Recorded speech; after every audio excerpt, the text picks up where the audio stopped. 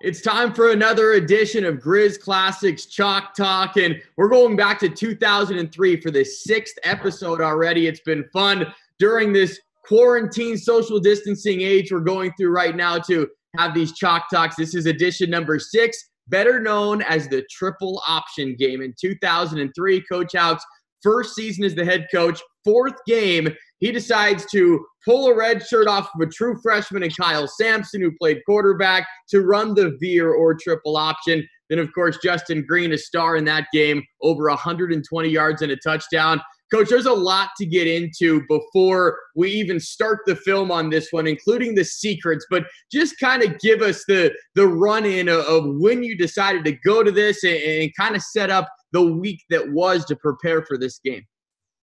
Well, I will, and at the conclusion, we'll get a chance to let Kyle do a little infomercial on his football program at Montana Tech as well. We're big fans of him being the new head coach there. So great to have everybody on. This has been a lot of fun for me personally to get back looking at these games and talking about them. I think we're getting better at it, despite me stumbling through that. So the setup to this was interesting. We had both our quarterbacks were hurt. Craig Oaks and Jeff Disney were both out. We really didn't know how we were going to go make an attempt at winning this game. Idaho at the time was a Division I FBS football program. They had 85 scholarships to our 63. Watching the film, I really thought that they were better than us, and they had more ability. They were healthier.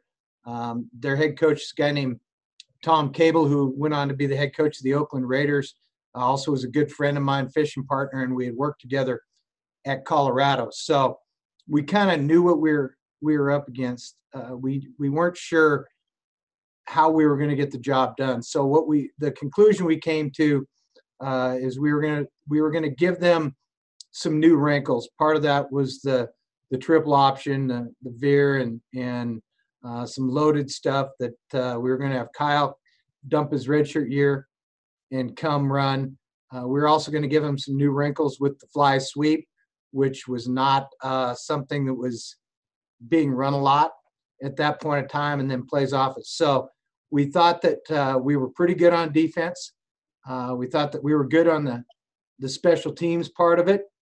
And so our plan was to play to our defense and our special teams, not goof it up on offense, give them some new wrinkles, get it to the fourth quarter, and then try to get after them. So with that, what's your guys' recollection of that? Go ahead, Kyle. Okay.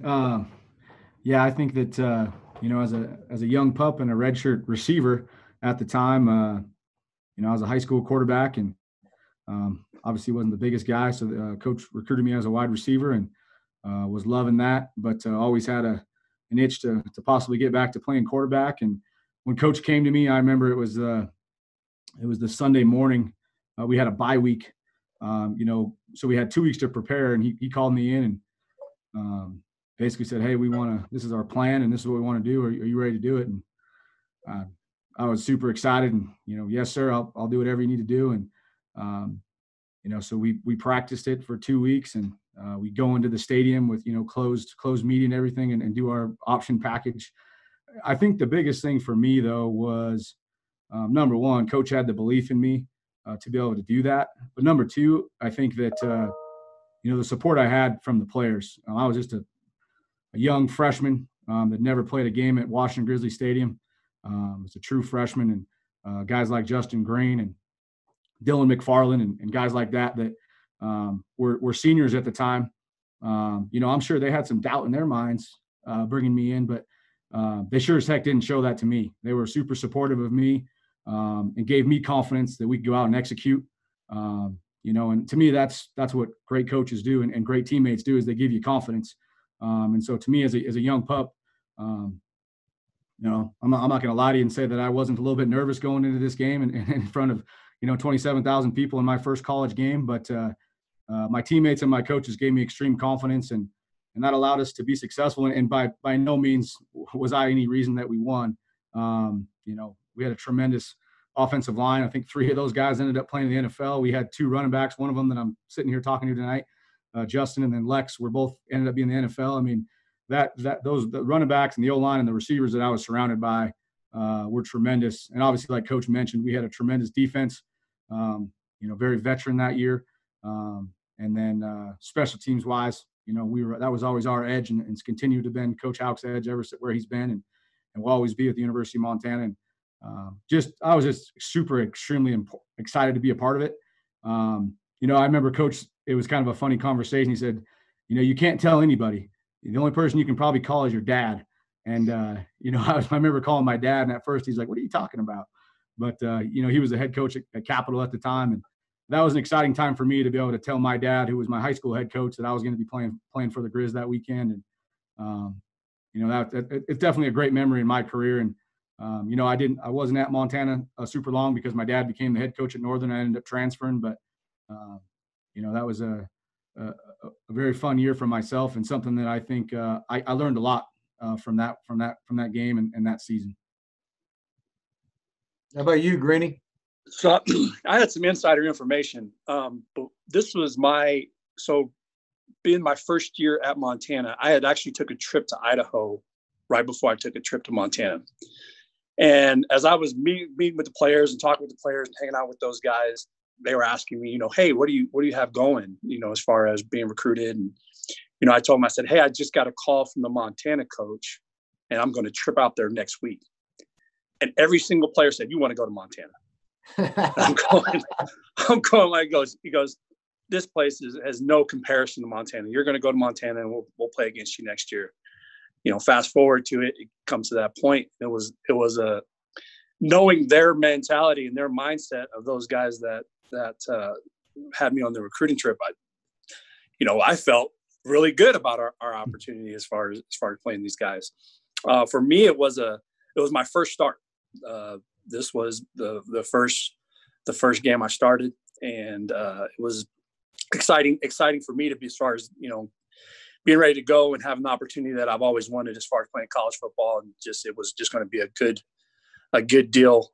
This was my time to say, all right, this is my goal, and my thought process was I'm going to start every game here on out for being here at the University of Montana. So it was an exciting opportunity for me.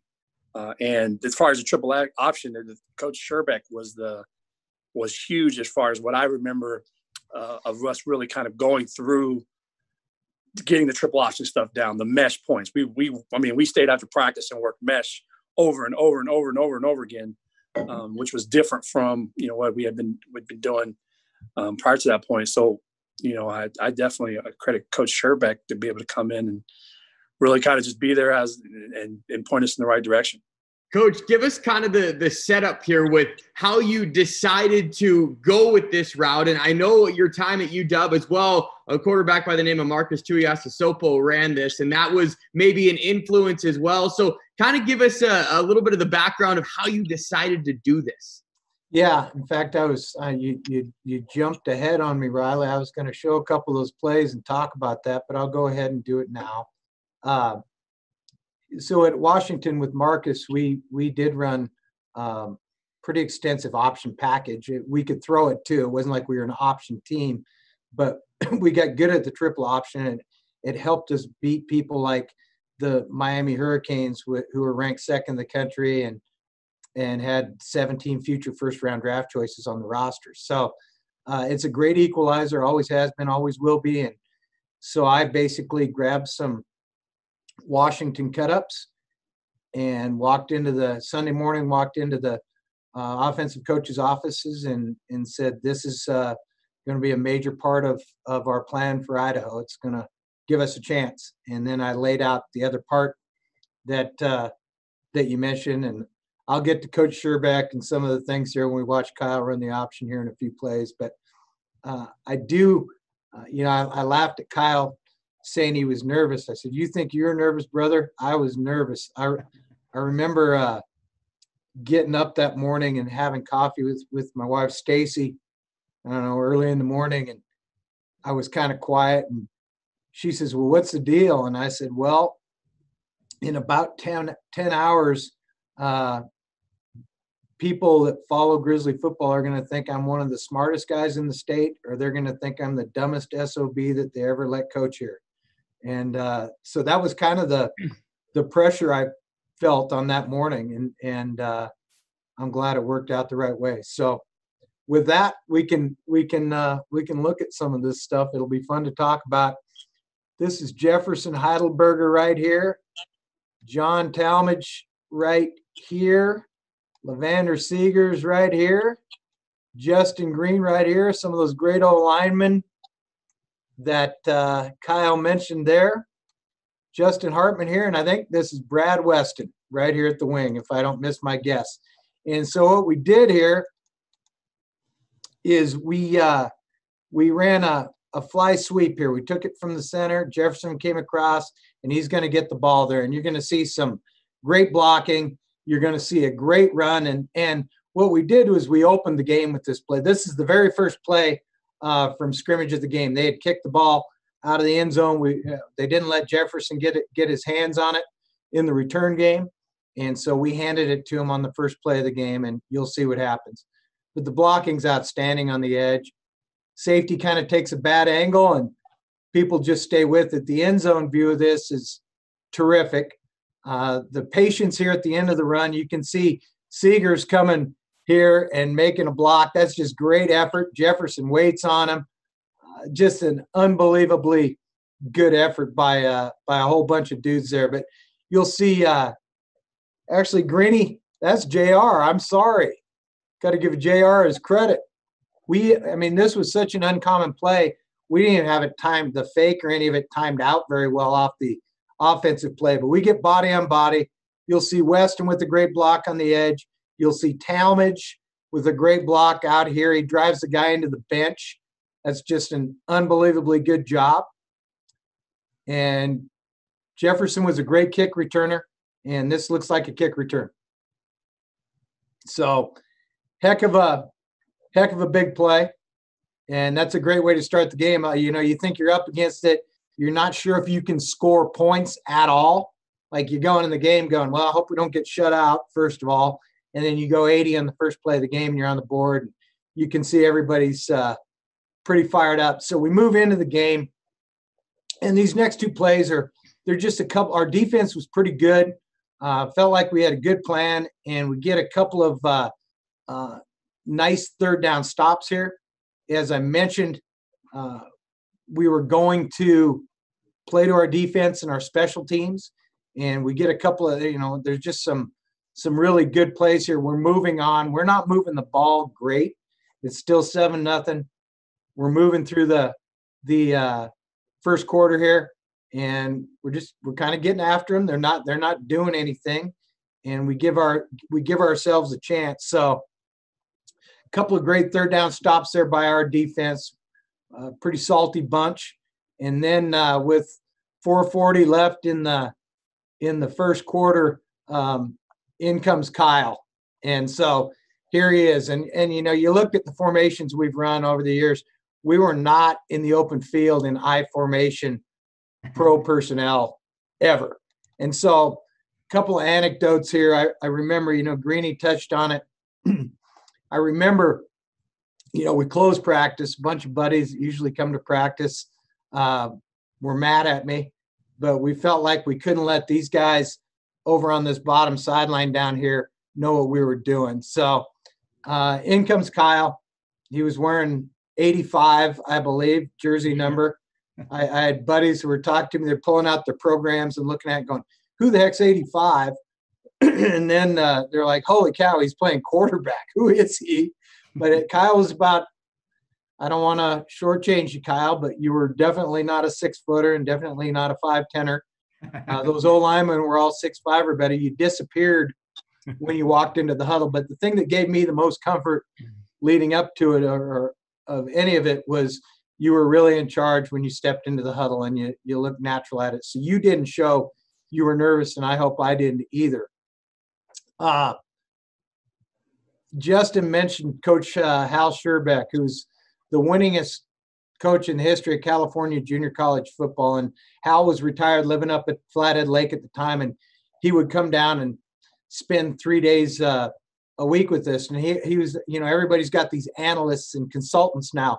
Hal was our consultant way back in those days, and it was discomforting to me because we were into our option period at practice, and we'd do something. I thought it looked pretty good, and I'd look over, and Hal would have his hand here, and he'd be shaking his head.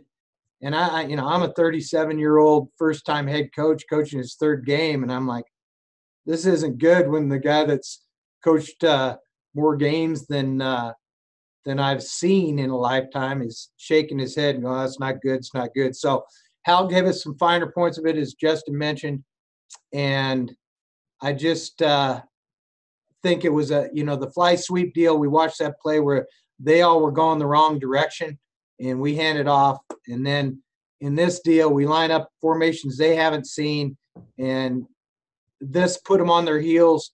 That first play at the fly sweep, and then our triple option stuff, in my opinion, put them on their heels for the rest of the day. And we're just going to see it's just true triple option. This is loaded. There's a cursory fake to the fullback here, and then he's going to go cut the backer. And Kyle, we'll let you talk through it. Yeah. Something that was, cool to me is this is something I grew up on, was running option. And so this was not new to me. But like you said, just a basic, outside loaded option here, where basically the option was either pitch it or run it as the quarterback. Great blocks up front. I think that's Big Willie Walden there at tight end. It is. I think Weston's playing fullback here. It is. And I think that's Lex at tailback, if I'm right. That is Lex. And obviously you can tell just the great job up front. I mean, huge gap to run through. That looks pretty good there. I don't know. Yeah, I probably should have scored. And you only got like 20, but yeah, I got to break a damn tackle. Yeah, that was good. Anyway, that was good. So we're into it. We're moving it on, and we kept running in there and running this thing, and it was really successful. We didn't put on the play down the road here where you threw a pick, but the objective was to chuck it down the field and back them off so we could run the ball. And we'll talk a little bit about the throwing game, but this is now true veer, dive read, triple option stuff, and you just do a great job of it. You deal it to Lex. There's the Lex's pitch relationship and discipline's not very good here. He should be flat, but you get it to him anyway, and out he goes. And I mean, we're rolling on him. And this is, you look at these guys down here, and I was watching them the whole first half when we were putting you in there, and this was really disconcerting to them. In fact, as you watch this go, I'll let you talk through it, Kyle, but as you watch this go after the game, I said their head coach was a good buddy of mine, and I'll paraphrase, and I won't put in the profanity, but Tom's a big offensive lineman guy, and he grabbed me up. I thought he was basically going to kick my ass after the game. He grabbed me and he goes, the triple option? Are you kidding me? How could you do that in a week and a half's time? And the reason was because we had good players that were smart guys and a quarterback that ran it in high school. So veer option, Kyle, go with it. Yeah, this was just a basic outside veer. Trying to combo block with the tackle and the guard here up to the linebacker, reading the outside end, and double there up to him. Leave the end, go to you, right? That's right. So our big bruising quarterback against that defensive end unblocked, and you did a great job with it. Get the ball to Lex. And again, our wide receivers. So this is John Talmadge. These guys were all recruited to throw the ball a little bit more than we were going to in this game. And they were just flat told, hey, this is a blocking day for you guys. And they embraced it. You saw it on the first play. You see it here. These guys did a great job of getting after people. So that was a good start to the game. And again, these guys were on their heels the whole day.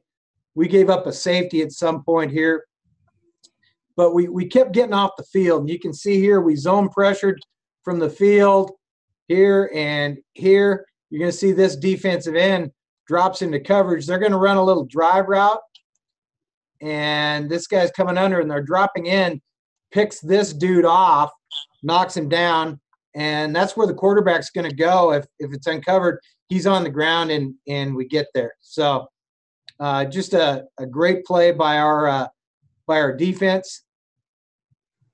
Quarterback's nowhere to go, and we kept getting off the field. So when you start looking at the scoreboard, we're kind of in the groove. They've got a nightmare going on for their defensive players and coaches, and you just watch our guys coming off the edge and making plays. That's Shane McIntyre making a play, and we're swarming them. And in my opinion, this game built from a bunch of guys hoping we could manage the game and win to, hey, we're maybe better than I thought they're going to be. And so, as I mentioned, we had a great kick returner in Jefferson Heidelberger, and this is going on. Defense is playing great.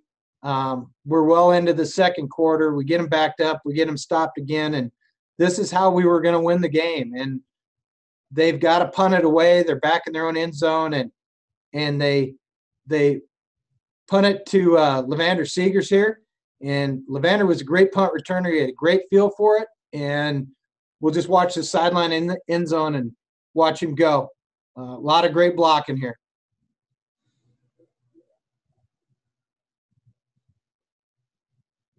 I mean, he's running over big guys, and he keeps his feet moving, and that's huge for a team that's not going to be able to throw it. Feels like they can't move the ball very well. You can see them; they're all this pro style punt protection. They're all packed in here. Nobody gets off the ball very well except the guy that we're targeted down the field on, and we get a good block. We don't clip. He's got one to make miss. He does, and now it's kind of on. Greeny, what do you remember on the sidelines at this point? Is maybe momentum as well? Like, when did you guys feel maybe comfortable? Because you're going in with just a game plan that's so unorthodox. When did you guys feel comfortable? Like, okay, we do have them on their heels. Was it this punt return to maybe set up going up by 2 scores? Well, it kind of happened all throughout the game, again, from the first snap, and then went to, I mean, I vaguely remember the safety, but we weren't nervous after having the safety, and it was kind of like we can go on these guys, We just our defense was just lights out, and I just remember them not ever gaining any yards. All right, we just got to get it going. All right, we just got to get it going. We got to get it going, and then we get some momentum here with that punt return, and we kind of look back from there. So we get it down in there. Punt return sets it up. We go back with the fly sweep action, and you can watch all these players. We went 80 on the first play on them, and as you watch this play, you can watch all these players really overreact with the fly sweep, and JR gets it in, and you're going to see some great offensive line play. Derek Decker's our center here. We lost him mid-season to an appendicitis or a back and neck deal, but Deck was a great player and out of Huntley Project, and you're going to see him pull, and we go fly sweep one way, and Decker and JR and our tackle Dylan McFarland pull here, and they don't have enough. They overreact, and JR's in. So we feel good. Again, end of the second quarter. We really are doing a good job. It's playing out as we planned, and I think Chris Connors here forces a fumble in the middle of this thing. So we get a turnover, and we keep taking it away from them. They just they can't hang on to the ball. So goes back and forth a little bit here. So 28 seconds left in the second quarter, and you're going to see here we're at midfield, but our plan is to not screw it up. We're not gonna get. There's 28 seconds left. We're not into clock offense here. We're gonna run it, and we give Lex the ball here just on a horn play, toss look with the two pullers again. It's the same play we just scored on with the tackle and the center pulling. And Lex makes a heck of a run. It's well blocked. And now we're in business. So, and I'll show you on the sideline here. So we pull our center and tackle. We're not in clock offense. We're just going to kind of see if we can pop a run. We do. Lex breaks a tackle. We get like a 20-yard gain here. And then all of a sudden on the sideline here, we're just going to run out the clock. All of a sudden, hey, now we got a good kicker in Chris Snyder. We call timeout there, and we go down and we move it in. And as you can see, we move it right down in there. And with 6 seconds left, Snides hits a field goal, and we go in to the locker room 17-9 instead of 14-9. So that run was big because we were just, our whole game plan was be patient, relax, don't panic, and make it happen. So that was big. So as the third quarter played out, we kept getting the ball from them. So we had that fumble late in the second quarter. We had another cause fumble here back in their end. And, we're doing a lot of great things on both sides of the ball and in the kicking game. So we're kind of winning in all three phases. It may not be real pretty on offense, but it is. So we go 3rd and 7 down in here. After that fumble, we move it down in. And again, you can see the fly sweep action. Watch the running back is going this way. It's just fly sweep action. You can see the whole defense is going this way. The defensive end stays home, but nobody else. And 3rd and 7, and I think Justin Hartman's in at quarterback at this point. And I don't know if we told him to just go ahead and run it and not throw it, but he runs it and he gets it in the end zone, and all of a sudden it's getting harder on Idaho as well as we're playing in the other three phases. So the wrinkles we gave them on offense had them out of sorts, the fly sweep and the triple option. Well, the reason why he ran it, because in practice he threw it at the feet of the running back. So I'm not sure how confident he was as far as getting the ball out there. Yeah, on Thursday in practice we didn't complete it wide open. So we said, hey, if it's open, you better tuck it and get it in there, which he did. But yes, that was Thursday at practice. You recall anything else from that? Oh, well, for TV, we'll leave it at that. All right. Very good.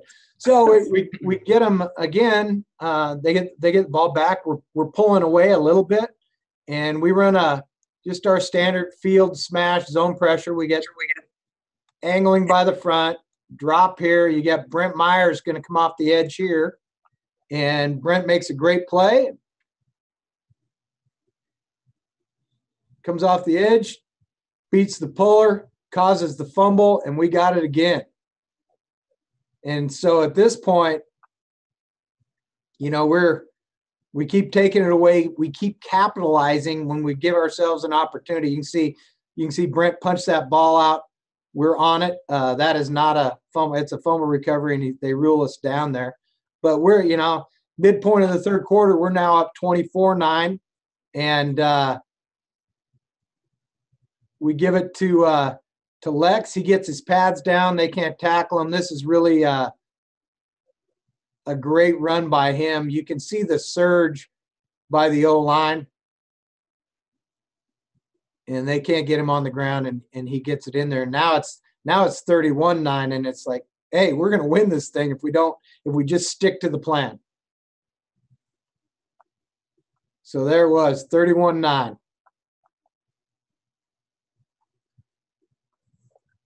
So, and we threw this on there, and this was more to the point where we felt like we had to win in all three phases. They were good at the kicking game and, controlling field position here and getting them down on the 14-yard line. I just put this on here because, Heidelberger returns kicks. He was the guy that went 80 yards on the first play of the game. that's Jefferson right there making that tackle at the and being fired up about it at the 14-yard line. And go ahead, Justin or Riley. I was going to say, no one's surprised here, Coach, that you threw on a special teams play, by the way. I think there's one or two every one of these episodes you've thrown on there. There's just no announcers telling you it's the Hauk specialty this time. There it is right here. Monty even understands. Watch him. I mean, everybody knows, hey, they got to go the long field. We got a chance to win. So we control field position. We get the ball back. And so part of the plan was, and as I mentioned with Kyle, and you can touch on it, Kyle, where you threw a pick on a post, but it was 50 yards down the field. We only threw the ball 7 times in the game. And part of it was we had called shot plays. So like right here, and Kyle, you go ahead and talk about this. If you're looking at this as a quarterback and you see the corner here and the wide receiver here, that's not a situation where you're going to throw the fade. And we had it called where we said, hey, we're going to chuck it and we're going to back them off, because you can see you've got the ball's here. You got a safety at 6 yards, 2 backers here, another safety at 7 yards. And we had to find ways to back them off, so we let it go. And we threw for Kyle and Justin threw for 92 yards on a day between the two of them. 48 of them were on this play. And it was always good to give Talmadge a shot or two at it. He was before the big-bodied guy at Montana at wide receiver. He was, and John made a great play there. Yeah, I remember, right before that field goal, when Snyder hit that before half, we lined up and ran a little option pass, and John caught it. But remember, they called him out of the back of the end zone. I was fired up. I thought I was going to throw a touchdown pass that day. And I was running down. We're all celebrating, and they called him out of the back of the end zone. It was right by the goalpost, but that was it was a hell of a catch by John. In the day of replay, you might have a touchdown pass there in that first game. That's right.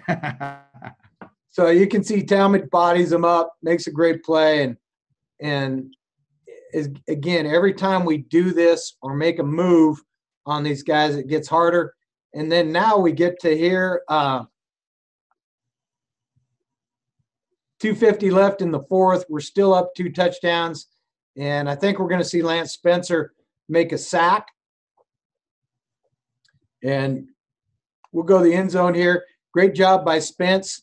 Winning. We run a little line game over here, a little TE game where the end comes behind. Spence does a great job winning, makes a move, gets them down, and all of a sudden the Grizzlies are in business. So we get the ball back. We pound it down the field.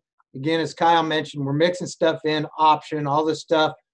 We again, this is fly sweep action, him coming across here. We don't have a bunch of offense off of it.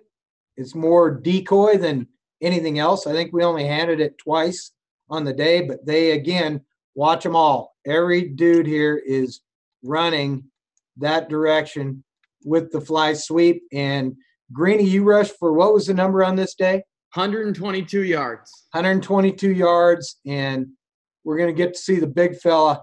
These might have been the easiest 7 on the day. Again, it's fly sweep action, horn play with the center and the tackle pulling the block downs, and that's a walk-in for you.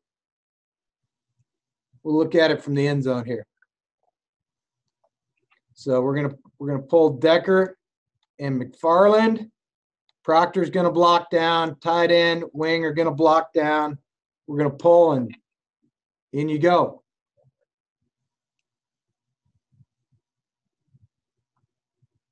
Great stuff. That wrapped it up, man. The next highlight's us lining up in victory formation and taking a knee.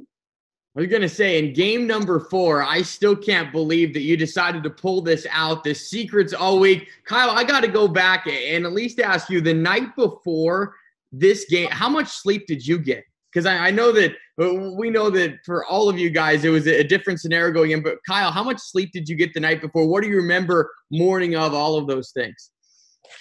Yeah, just talked to my dad on the phone for quite a bit, and I don't think I got a lot of sleep for sure. I remember waking up early, and we always had team breakfast, and then we went to team mass in the morning.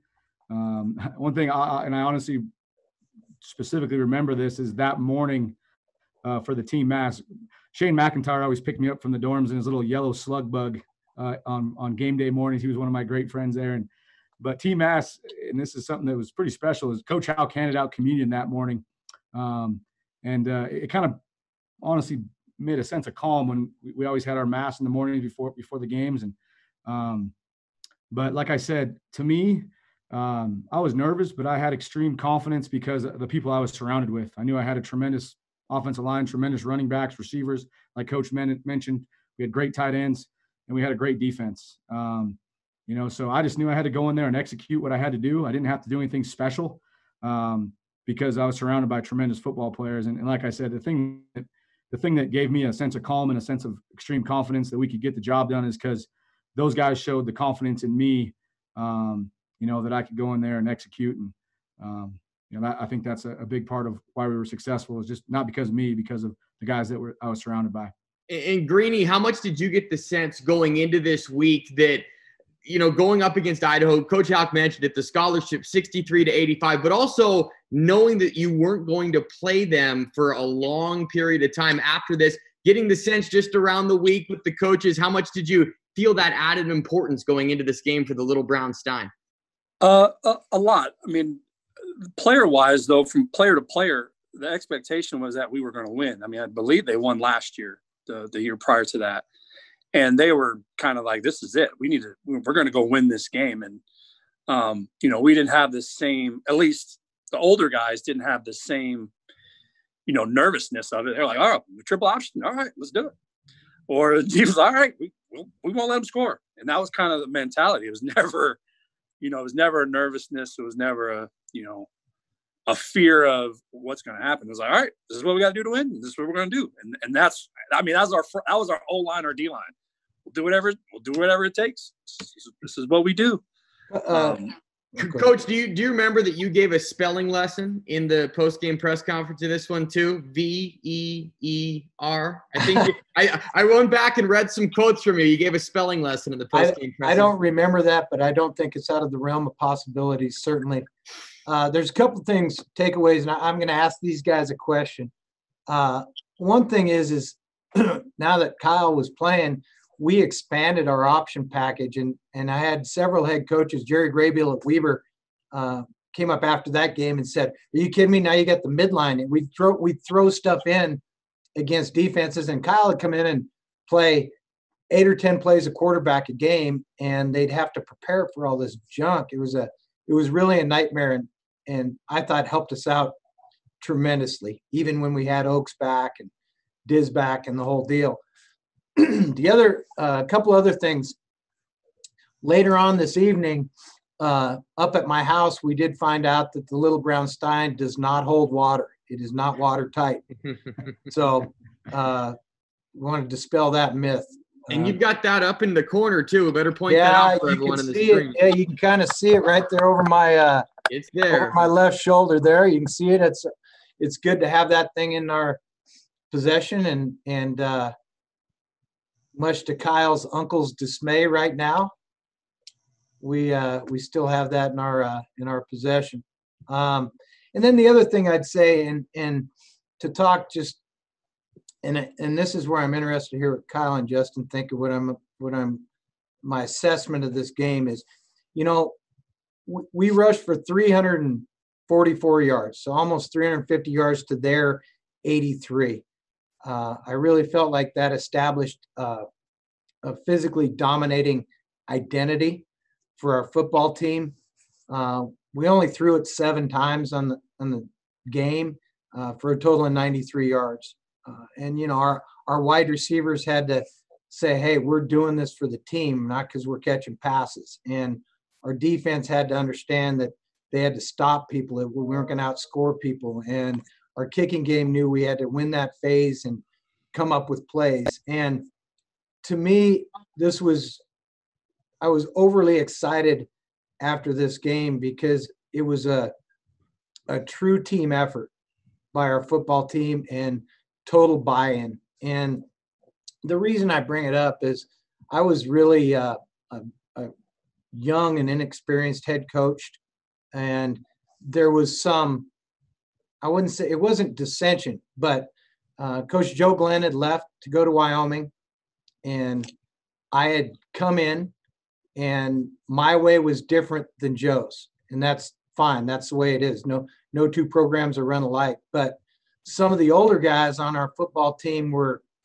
very comfortable with the way it had been previously, and were less comfortable with the way I was doing it. And to me, this was the game where it all really came together, and I thought we had a good, solid team from the foundation up. But to me, this was the galvanizing point that's from this point on really sprung us to a lot of great wins over the next 2 years, including a title game appearance in 2004.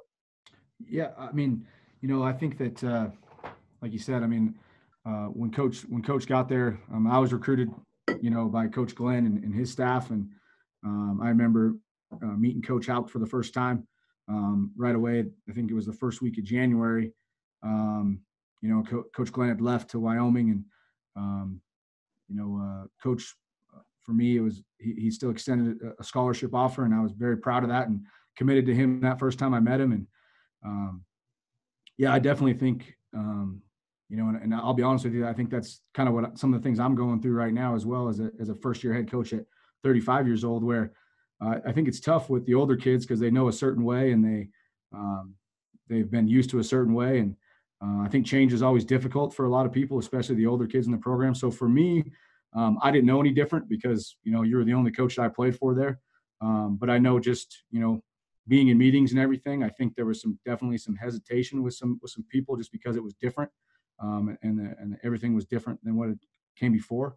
But I agree with you. I think that, at least in my opinion, like you said, this was the ultimate team effort where it wasn't a bunch of individuals going out and just, we had some great individual performances that day. But I think this was the ultimate team win, where everybody kind of came together and said, hey, we're going to sacrifice our personal gains for the betterment of the team. And I agree with you, Coach. I think that, that was a big stepping stone and led to obviously a tremendous amount of success that you've had there and the teams have had there. I know, me and Justin were only there for that year.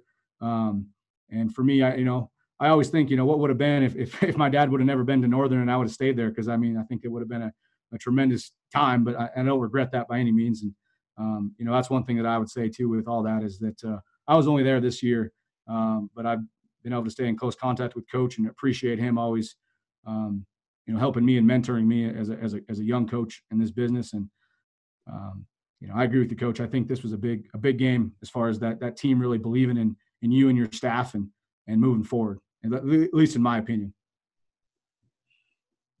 So there was, I don't know anybody from Coach. I know a few guys from Coach Glenn's staff, but I do know Coach Glenn was very loved. And you knew that from the players that were around, and how they talked about Coach Glenn. But he had a defensive coordinator and an offensive coordinator that were extremely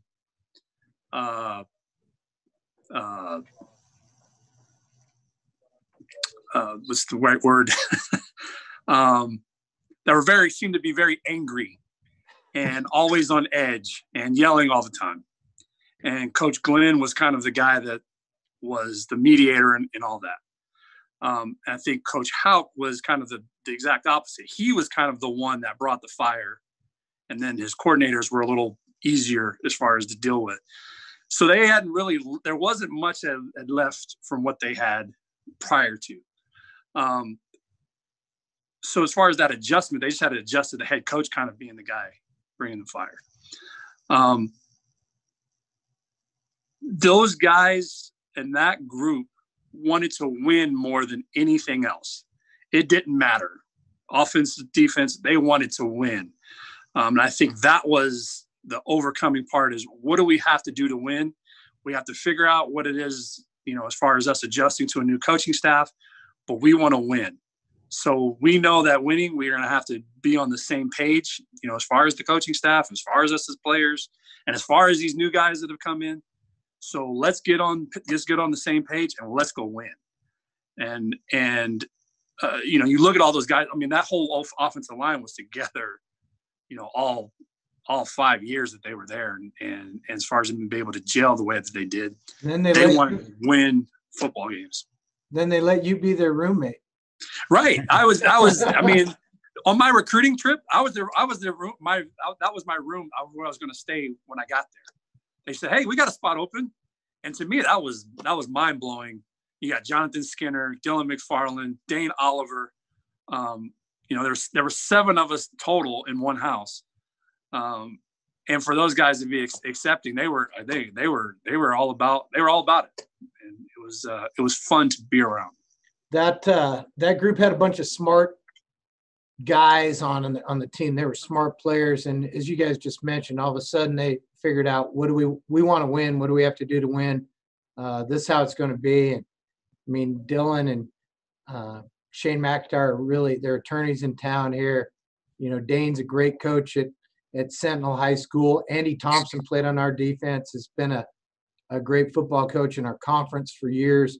There was a lot of highly intelligent, tough-minded football guys on that team. And as I said, I think this game really pushed us forward, maybe to be better than this team was.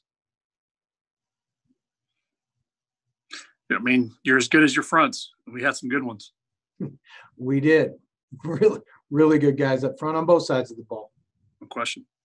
Coach, how much did this give you confidence? Just like, okay, we can settle into this season. The opening loss in the beginning of the year, we can kind of settle in and maybe just call it what it is. Have you grow as a head coach and have more confidence? Yeah, I'm not sure confidence was ever the issue for me, but how fast you can get everything in place. And then, anytime you're new in a conference, it takes you a year or two to get through the cycle and know everybody, see the recruiting. So for me, rather than confidence, I think it's more about a comfort level. And, in our interaction, Riley, over the past 2 seasons, last year and then the year before, I mean, you and I would go and do our prep for the week, whether it's a radio show or our pregame show on Saturday morning. And if we hadn't played a team, I mean, I didn't know. I didn't know their personnel. I didn't know their coaching style. I hadn't seen them up close and in personal. And then this past year, much more comfortable. And I'd go to our UC Davis pregame, to where the year before it's like, wow, these guys are really good. I don't know how we're going to respond, how it's going to go, to this past year. And you said, well, you've got to play the number 3 team in the country. I said, no, they got to play us, man. And I think that's where kind of after this Idaho game, we got, in my opinion, my comfort level with our football team and where our program is, hey, everybody's got to play us. Great comparison on that front. And we got to lead this in now because we talked about it at the top, but Kyle Sampson leading the program at Montana Tech. And Coach, I know, again, in our interactions, we've talked about Coach Sampson and his run through the ranks here a bit. So I'll give it to you about how proud you are of him and leading a football program just down the road a little bit. Well, obviously from a young age, Kyle was around the game. And then he showed a real acumen for the coaching part of it. I mean, I'll go back to the week of prep for this particular football game we just reviewed. He just had a great understanding of it. Kyle and I have been in touch since he left here, whether when he was in college or working for his dad or taking the job at Flathead High and all the different things he's done right up to deciding to go to Tech last year and then his opportunity to be the head coach there. And I'm going to let him talk about how things are going at Montana Tech. But Kyle's a great football coach, a great football mind, and I just think they're a good man and a good person, a good family guy. And I just think they're really lucky to have him to be their head coach at Montana Tech. So how are things going down there, Kyle? Yeah, I appreciate that, Coach. And yeah, they're going really well. I mean, obviously with everything going on, it's been a little bit of a different thing. My first year and my first spring, being the head coach with not really having the ability to see our guys in a long time, but you got to adapt and you got to do what you can do with what we have right now. And I think the number one thing I wanted to do is surround myself with a very good staff, and I think I've done that. Guys that are extremely loyal and really want to work hard here for Montana Tech. I think we got a great administration here that wants to see Tech continue to be very successful, and that's the thing. I mean, I'm not walking into a job that I've got to rebuild or Coach Green and Coach Morrell before me have done a great job with this program, and I'm just excited. I mean, it's been a goal of mine to be a head coach, and I got a lot of work to do, but just proud to be here and proud to represent Montana Tech. And, I wouldn't be here without the mentors in my life in the coaching profession. And one of those guys is Coach Hauk. Like you said, we've had numerous conversations, and, he was down in San Diego, went down there and met him. And, one thing that I'll always remember, Coach, for you, and this is a big props to the person that you are, is I was having some health issues up in Kalispell. And Coach was up, doing a recruiting trip through Montana, and he personally stopped in my house just to check on me and see how I was doing. And I was going through some tough times, and that meant a lot to me. We sat there and talked for an hour and a half. He didn't have to do that, but pretty cool now to have him back at the University of Montana. And him and his staff have been great to me and our staff as far as helping us out with different things and sharing some things with us to help me. And I know personally Coach has done a lot for me, as far as helping me in my career and giving me some great ideas and some mentorship, and something that I'll always be thankful for. And just hope to keep getting a little bit better every day. And, always love watching and following the Griz and following Coach and Coach Green. And, just more than anything, just wish you guys the best of luck. And I just appreciate you guys, giving me an opportunity to be on here today. You guys all are staying busy during this time, despite the uniqueness of it. And Coach Green, I'm not going to let you get off this call without talking about the newest future Griz here. That post went viral, though. You've been pretty busy, been in dad mode as well. Yeah, it's been great. This is a time normally that I'm out recruiting. So to be home, be able to help around the house and play with the youngster and be a dad and do the things that dads get to do. And it's been awesome. It's been awesome to, have him, talk to you and look at you. And when he hears your voice, you see him perk up. And, all my kids are 5 years apart. So those are some of the things that I miss, from my first two. So, and then having a boy, is definitely something special, is because, it's your namesake now, so it's neat to be home and be around and it's cool. It's pretty neat. He hasn't sent that letter of intent I sent back yet. What's the holdup? Well, it's on the way. It's in the mail. Checks in the mail. All right. Yeah. The class of 2038 or something like that. Yeah, that'd be perfect. Coach, I'll give you the last word on this. But while we wrap up edition number 6, how are you doing? You going a little stir crazy a little bit? I know you're chomping the bit to get back on that football field soon. Well, I am. I think that we need to get our guys back to work, would be my personal opinion. And this has been really fun. I mean, I've enjoyed the heck out of this. And as Kyle mentioned, all the Zoom meetings and the rewinding these games, never would have had a chance to do this. So this has been a great opportunity. But fact of the matter is, we need our guys around us. As we love coaching because we coach kids that we work with on a daily basis. So hopefully we get back to work and we're ready to go soon. As we wrap up edition number 6 of Griz Classics Chalk Talk, it's been fun going through the famous triple option game with Kyle Sampson, Justin Green, as well as Coach Hauk. Stick around. We will have more editions of Chalk Talk down the road here on GoGriz.com.